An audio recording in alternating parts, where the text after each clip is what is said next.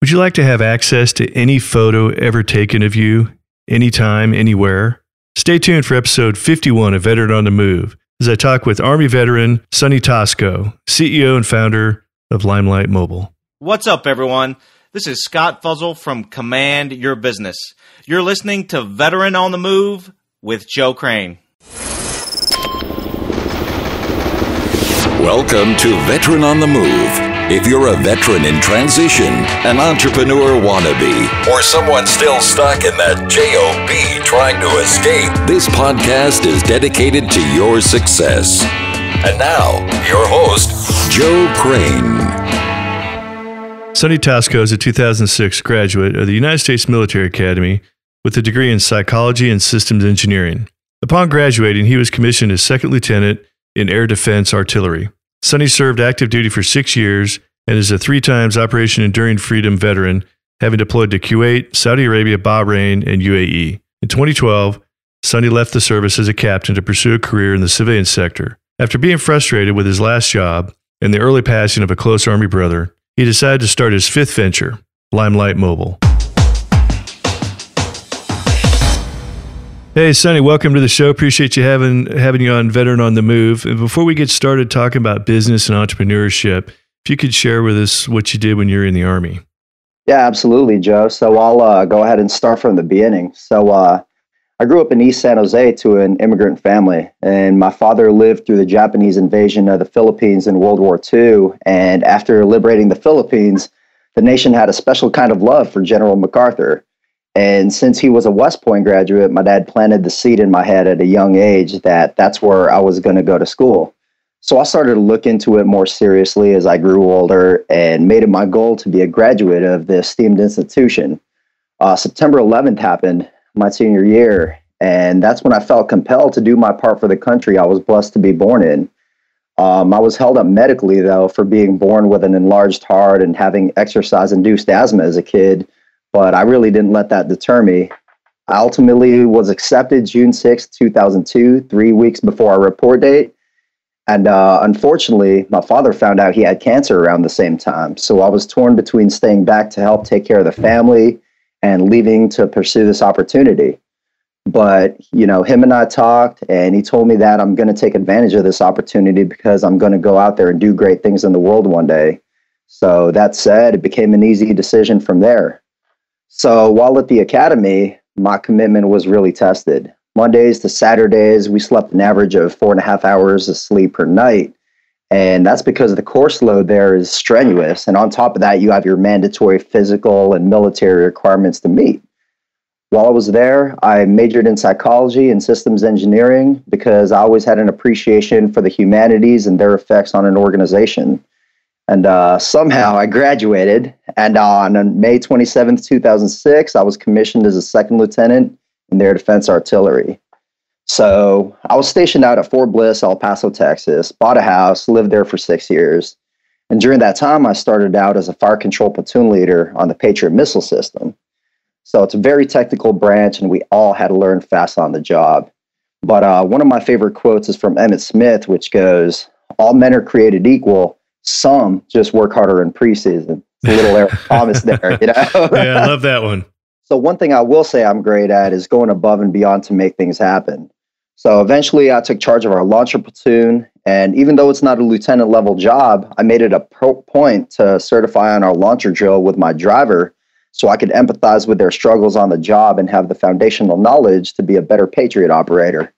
So we eventually became the best crew in the battalion, being the only crew to receive a first-time go on our evaluation.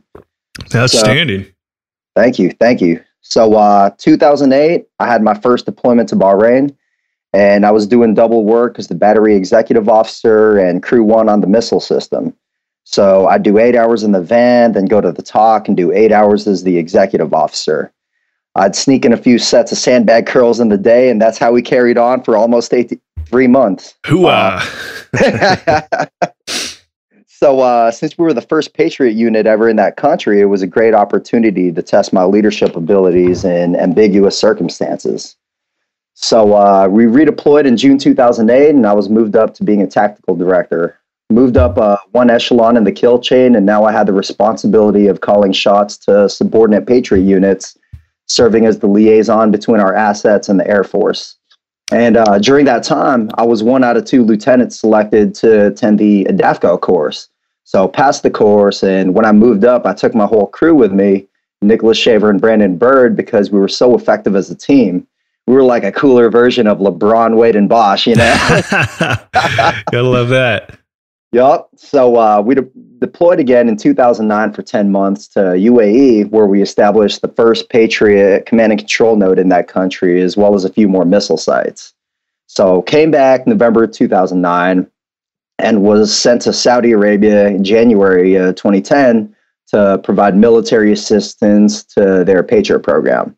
So shortly after that, my crew was sent to Yuma, Arizona to participate in the WTI exercise, where we were the first. Oh, yeah. I've been there many times. Yup. I'm a 2-time veteran myself, Joe. All right. Did you get the patch? No, didn't get the patch, but we were the first unit in Patriot history to walk out with a victory. Oh, nice. That was one of those things I'm proud to look back on. So, unfortunately, I was stuck in the same unit, though, for the past 3 years, and I had a year left on my contract. So I wanted to go to another unit to get additional skills besides just being an air defense rap god. So I went to Colonel Warnicke's office and got on his calendar for a meeting. Their unit was deploying in a few months, which would extend my contract out. But opportunities are like pictures. You got to take them when they're there, you know? Yeah. So I made the decision to extend my time for one more deployment, and that was one of the best decisions I've made.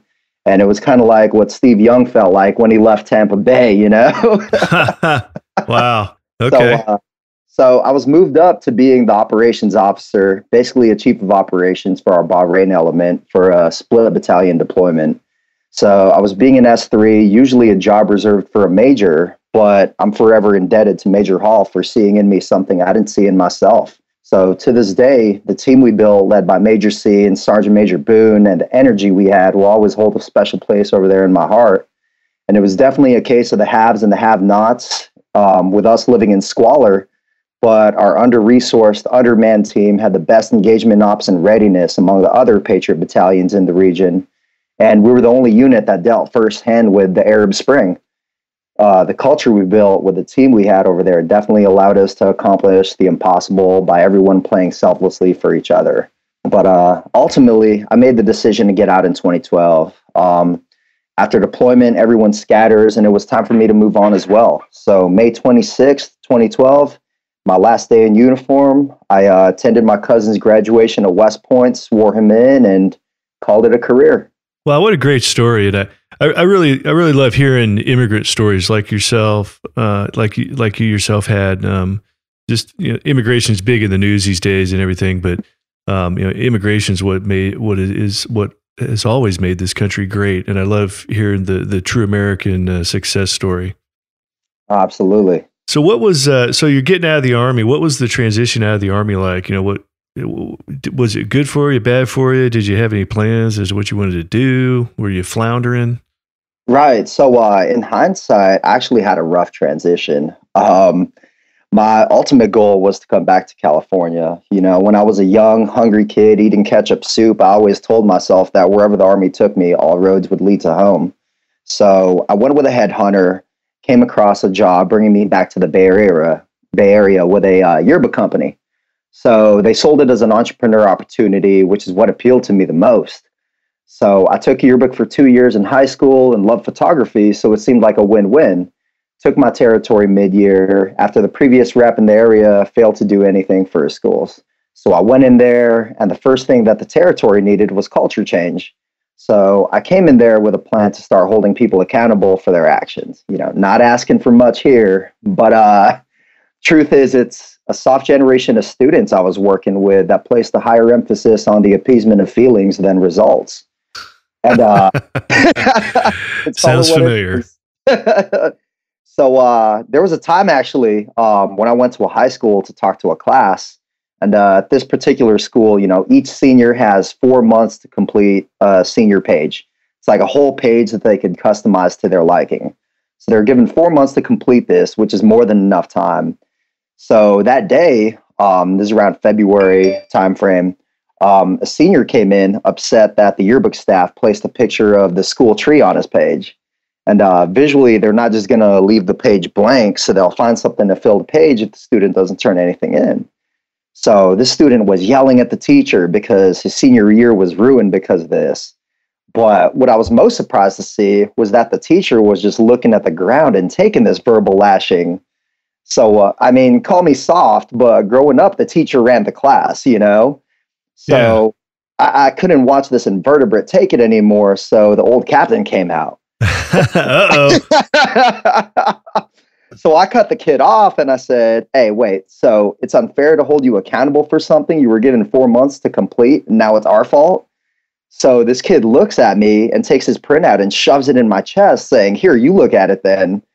And I never pictured being subjected to this type of disrespect from a 17-year-old after I got out.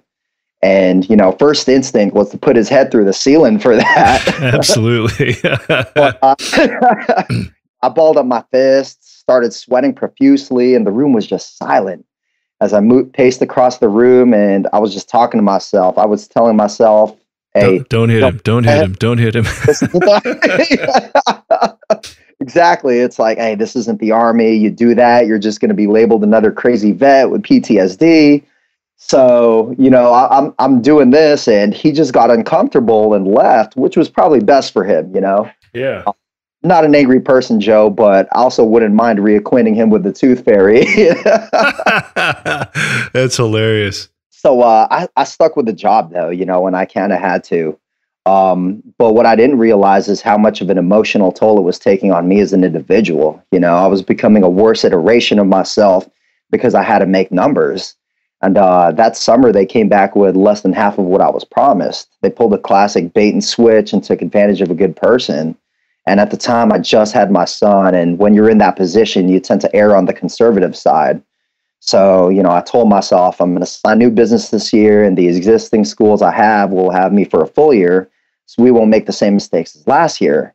But unfortunately, that wasn't the case. You know, like the old bait and switch you talk about, is that like the typical, if you make these sales goals, you get this amount of money. And so you made your sales goals and they're like, well, actually, we moved the carrot a little bit farther out. Basically. Yeah. Basically. You know, and I was just stuck in that moral dilemma. You know, it's like, do you stick with a job that's slowly killing you to feed your son? Or do you turn your back on the teachers and students that depend on you? And I chose the latter, which really only accelerated my downfall. Wow. So what ended up happening after that job? Oh man. So, I guess let's go ahead and roll into, how I came up with the idea for LImeLight then. That's a story in itself. Well, sure. I mean, did you just cut the cord with that job and dive into entrepreneurship, or did you just kind of start working things on the side? You know, I actually, just because I was an independent contractor. Okay, yeah. Was working from home, but basically I stopped showing up to appointments and answering calls. I basically did the bare minimum to keep ourselves afloat financially, concentrating on getting the foundation of LImeLight off the ground. All right, so let me take a stab at LImeLight. You know, I was looking at the information you provided in your website. So somehow LImeLight allows me to get access or be notified anytime there's a picture taken of me anywhere out in cyberspace. Is that basically how it works? Kind of, Joe. So okay. What it is it's really a discovery tool that allows users to see anywhere in the world in real time. And as a byproduct of that, users that are in the photo as well are sent those photos so they can have a memory of life's important moments. So if I'm interested in seeing a bar down the street I'm interested in going in, I'd hit a user that's currently at that bar. They'd take a picture, send it back to me, but all the people that are in that photo receive candid photos of them and their friends for their own personal use. So if let's say I'm the guy that's actually in the bar and I've got the app, not that ever happens, but let's just say I'm in a bar and just kidding. But let's say I'm the guy in the bar and all of a sudden someone pings me and says, hey, I'm thinking about going to that bar. Would you mind taking a couple pictures so I can see it? Even though I don't know who this person is? Is that would that happen? Well, we're creating a connection too. There's definitely a social aspect. Okay. well, because So it's probably somebody I know or have linked up with somehow. Well, I mean, it's really based on mutual interest because Okay. you're currently at the bar, they're interested in the bar. So that's how you guys build that mutual connection. And, you can ask other amplifying questions after that and follow up to create a social connection. Interesting. And if there's other people that I take a picture of, they actually get notified that there's a picture of them. So I'm thinking of the example where you're at some kind of event and someone takes a picture and you're in the group with someone takes a picture with their cell phone and everyone has to say, hey, would you text me that picture? Would you text me that picture so they can have access to it? This kind of helps fix that. Exactly. Okay. All right. So you come up with the idea. I mean, how do you get started on something like that? So you're basically talking about an app? Yes. But we're eventually going to go on to other platforms as well. What we're going to be doing is allowing the real-time transfer of images from the DSLR camera to your smartphone, saving people time in actively searching for those photos. Yeah, because I mean that's kind of going backwards in time when you take a step up from the iPhone camera and you go with the real expensive camera, and then you still got to come home and download it and do all that. Yep. And sometimes it doesn't even. Sometimes it doesn't happen. The next time you realize you got pictures on your expensive SLR is when the next kid event comes up and you pull the camera out. Exactly. So we just wanted to make a way for people to be able to have a privately crowdsourced photo collection of themselves from this point in their life moving forward. And then is the stuff stored? Are all the pictures, the data, is all that stored inside the app? In the cloud. Okay. Yeah. And does it cost money? No, we're going to have it be released free. Wow. That's cool. All right. So let's back up a little bit. So you come up with this idea, it's going to be an app. How did you get started in that? I mean, you just didn't throw 20 grand at some app developer and say, make it happen, right? No. So let me go and backtrack and tell you the story of how it really got started. So Okay. LImeLight was actually conceived under unfortunate circumstances. So my son was born May 8th, 2013, hands down the best day of your life. And believe it or not, I'm actually a real private person and rarely let people into my personal life. So I texted my various friends from every phase of my life, and let them know that, hey, you guys are all uncles and aunts. Congratulations, And one of them was my buddy, Tony. And Tony was one of the best men I've ever known. Met him in my second unit, 243 ADA. Proud to have called this guy my brother, This guy was in the car when my wife called me to say that we miscarried. When my father passed in 2011, he ran the fun house while I returned stateside to say my goodbyes. So when I left the Army, he threw me a goodbye party. And, if I was Han Solo, this guy was Chewbacca, Few people understand the bonds you form with the people you deploy with. So 5 days after my son was born, he passed, and I was heartbroken.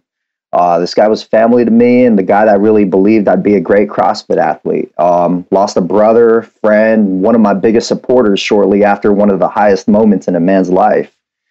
So heading to his funeral, his wife asked me to contribute some photos for his wake. And spent a lot of time together with this guy, and it'd be great to share those memories with his family. So I searched through laptops, hard drives, and unfortunately, I only had 2. So we never realized the fear of missing out on the opportunity to capture those good times.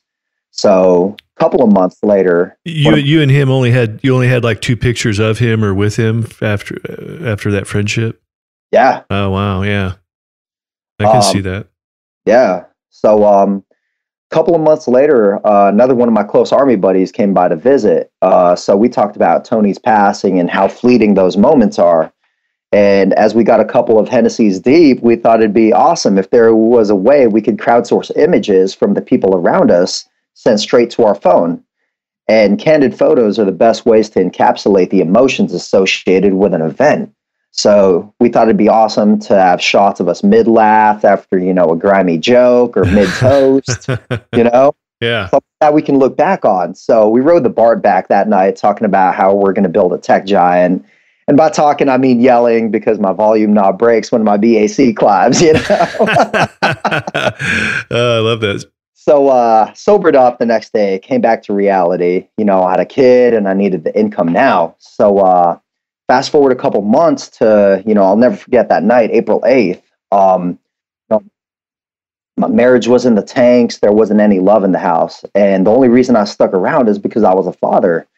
And, I really believe the most important relationship to a boy is the one with his father. So money was running low. My son's mother would always remind me that I was dumb for leaving the stability of the army. So I applied for job after job, but kept getting rejection letters. So that night we were arguing back and forth because I wanted to start driving Uber to get additional income. And she didn't like the idea, which kind of infuriated me because she didn't have any alternate solutions. So went ahead, started going through the application process, and I had a mental breakdown, Joe.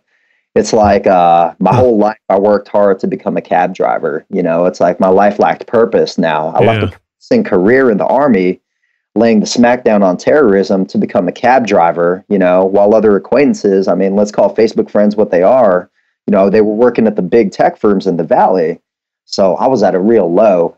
I felt like I did all the right things in life, but I couldn't understand why I was at this point. But what hurt the most, though, was that I let my father down.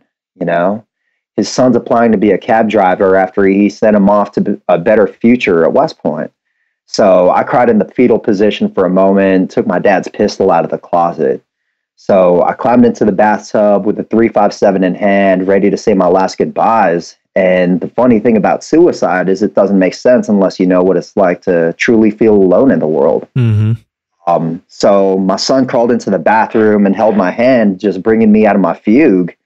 So I realized, hey, I have to be successful for his sake. So put the pistol away, and I just had to leave the house to be alone.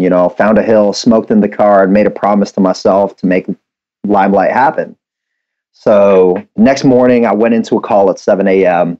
The teacher didn't talk to me until 8:45 because she was saying, oh, we had testing, and that's why the book's a month late. But I kind of just smiled at her and said, hey, this is your mess. You can drown in it, So she laughed nervously, and I left her class, Saw my friend Carrie on campus that day, told her about what had happened. It'd be my last visit because I had a promise to fulfill. And, she was one of my first friends after I moved back from the Army. And she kind of had an inkling that something wasn't right, but she was glad I overcame it. So from that day forward, hands down, one of the best decisions I've made. So after that, I needed a place to start. So I got with another classmate and veteran entrepreneur in the Valley, Aaron Sorry, and he pointed me in the direction of some resources I could use. So I went to meetups, workshops, pitch events, just testing my idea.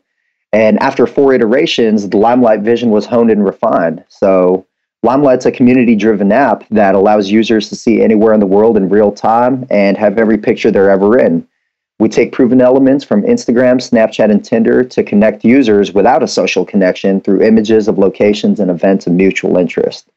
So unlike other photo sharing apps, photos aren't posted online, and they're only shared with the photographer, requester, and other users in the photo. We want to provide our community the ability to have a private crowdsourced photo collection of their entire life. That way, Tony's wife would have had every memory of her husband, my brother, preserved in photos. Wow. I told you it'd be an interesting interview, Joe. Yeah. Holy cow. Thanks for sharing that story, because I know that's incredibly personal and that's amazingly heavy. You were at the edge of the cliff and basically your son grabbed your hand and pulled you back. Yeah. One day when he's old enough, I'll tell him that story and how he really saved my life at a young age. Yeah, we could have a whole another episode on just that story. So, and what's funny? I was actually talking to. I heard Jake Wood from Team Rubicon speak. Yeah. A couple months ago, back in November. Kind of went through similar circumstance with a friend of his. Yeah, I saw that one. Yeah, and I think it's a relevant issue that is really being underaddressed right now. Oh yeah, there's veterans all across everywhere that are running across this exact scenario, and some of them don't get pulled back from the cliff. Yeah, unfortunately, I know of a few myself, and I know of a lot of folks that that had family, their veteran family member didn't come back from the edge. Sorry to hear. So, are you actually involved in Rubicon with Jake Wood? I've signed up. I'm waiting for my background clearance to get processed, but I should be good in a few weeks.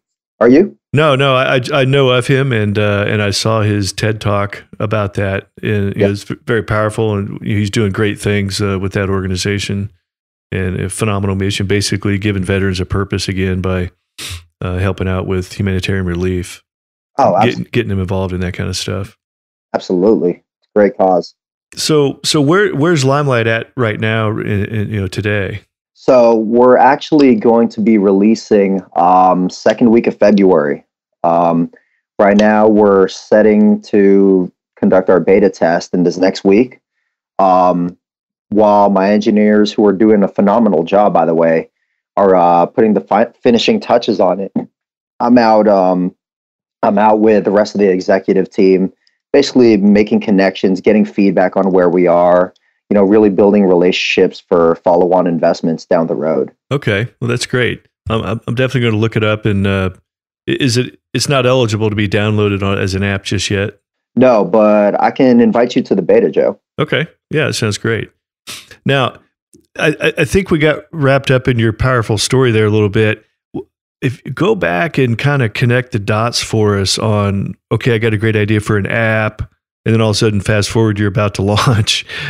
How did you do that? I mean, how did that? Did you pull some guys together and find some smart guys, or what happened with that? Yeah. So one of the issues I realized as well is that even though I grew up in the area, I really didn't have a professional network.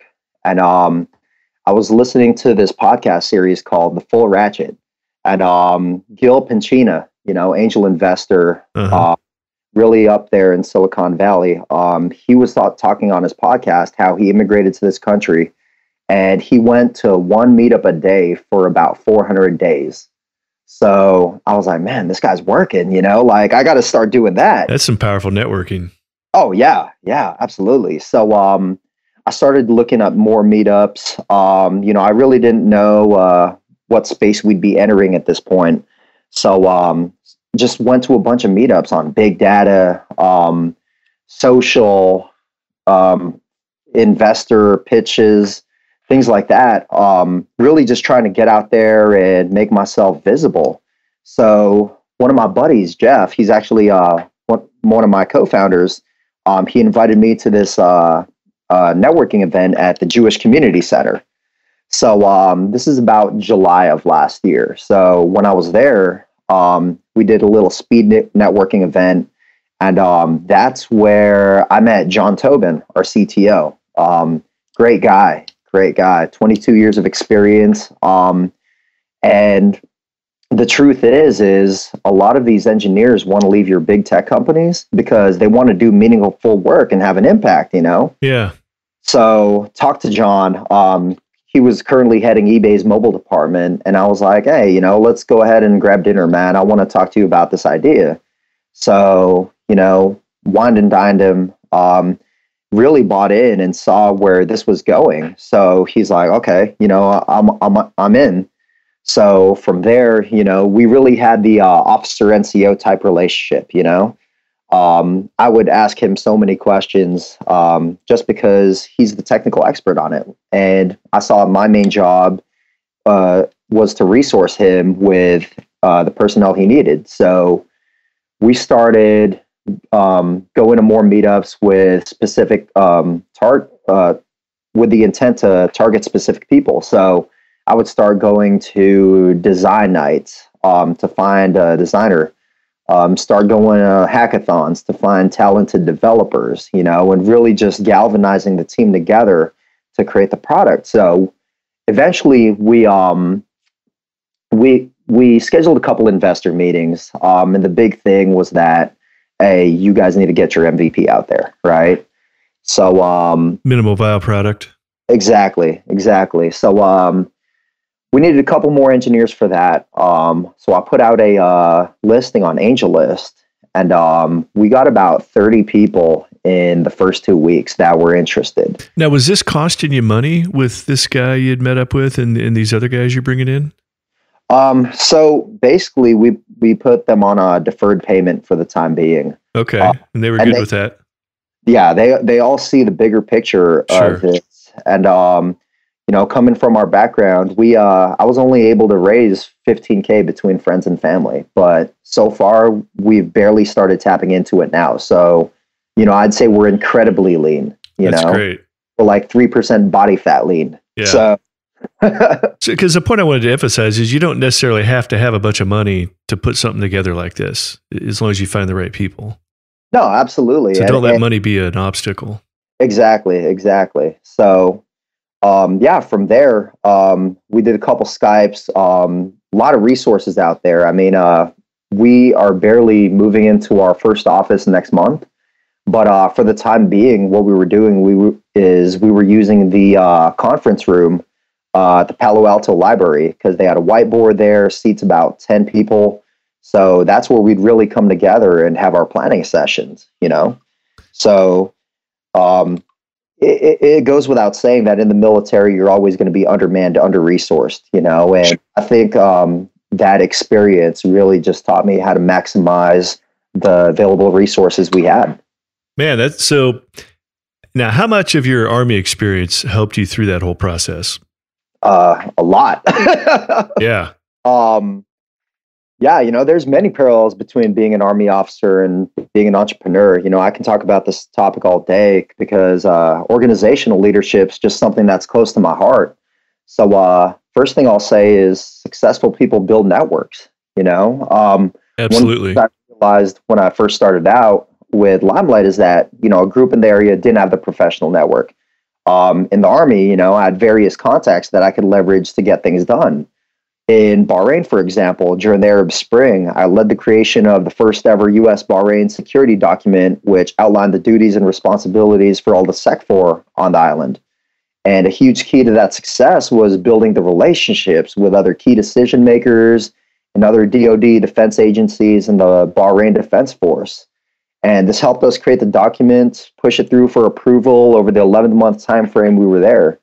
And like being an entrepreneur, you have to partner with other founders that can help you out with an introduction or give you valuable insights into specific industries. And so you're a perfect example of, well, I need to find people for a specific thing, or I just need to go expand my network. So you just started going out to networking events, not knowing how it was going to turn out. And that's the thing about networking that a lot of people don't get, or if they've never experienced it before.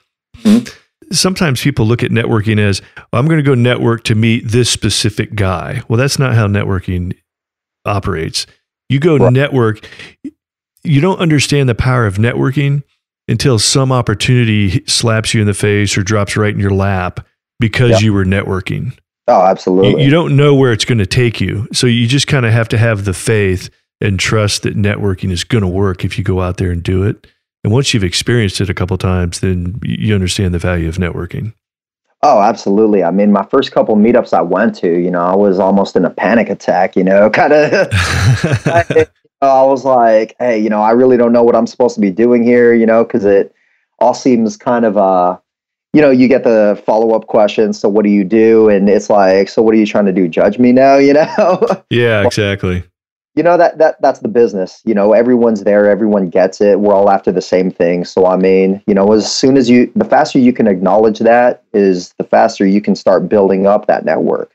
Well, Sonny, unfortunately, we're getting close to the end of our time here because I know we could go on a whole lot more about this, but I'd like to give you a chance to put a shout out for your company. And when you're done with that, I'd like to give you the last word to speak to that veteran out there, whether you're still in the military and looking to transition here shortly, or whether you're already in the process of transitioning. Speak to that veteran about who's thinking about jumping into the world of entrepreneurship.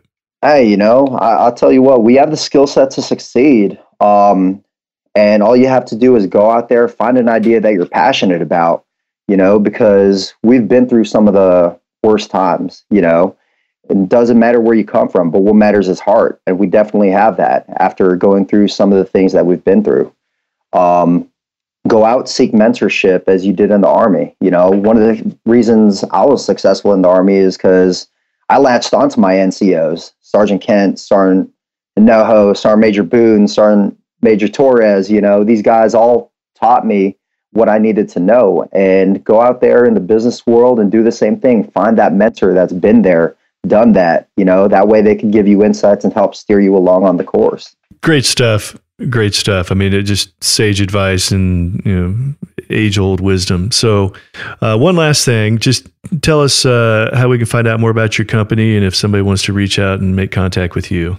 Yeah, absolutely. Follow us on Twitter at Get LimeLight App and on Instagram at Get LimeLight. Sign up for our beta at LimeLightMobile.com. We'd love to hear your guys' feedback. 10,000 service members transition every month around the globe. And using LimeLight, service members can check out local events around their new duty station and connect with other service members prior to arriving to their new assignment.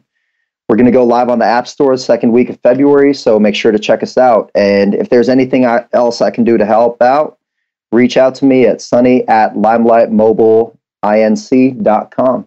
All right, Sonny, thanks for sharing your success story and reconnecting with other veterans out there. And we're looking forward to seeing your future success, especially with LimeLight.